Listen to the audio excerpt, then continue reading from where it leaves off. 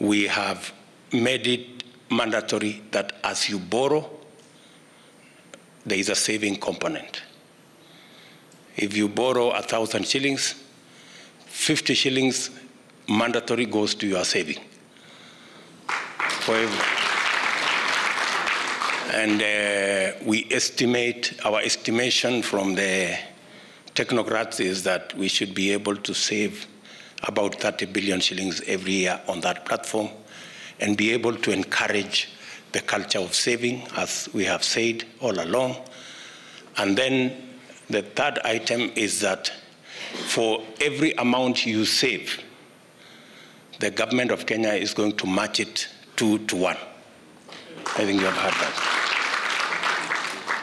So, because especially for the people who are unemployed, and that is the majority of the people who will be operating in that space, we want this product to be self-sustaining.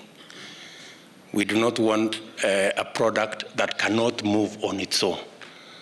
So what we have done is we have factored in several components.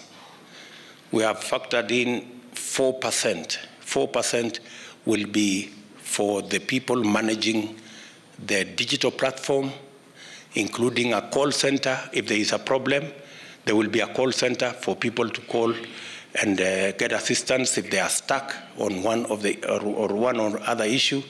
So there will be a call center managed by the mobile operators. There will be, of course, the management of the engines and the infrastructure, the technology infrastructure.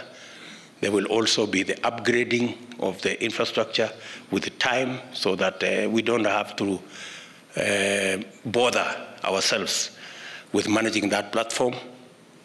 We have also put a component of 2% just to make sure that if there are any defaulters, they do not reduce the fund.